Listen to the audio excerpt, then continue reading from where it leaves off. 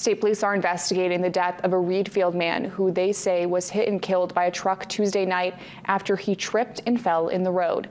It happened on Main Street just after 6 p.m. They say 76-year-old Andrew Tolman was walking across the road when he tripped. The driver of a truck did not see Tolman lying on the road and hit him and killed him. Authorities say speed and alcohol do not appear to be factors. The crash remains under investigation. The Readfield Historical Society posted on their Facebook page that Tolman was on the RHS Board of Directors, saying they will always be so grateful for him.